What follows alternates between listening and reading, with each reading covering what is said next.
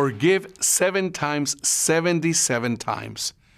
This does not mean that to forgive 539 times is all that is required of us. In the Bible, 7 represents fullness, perfection.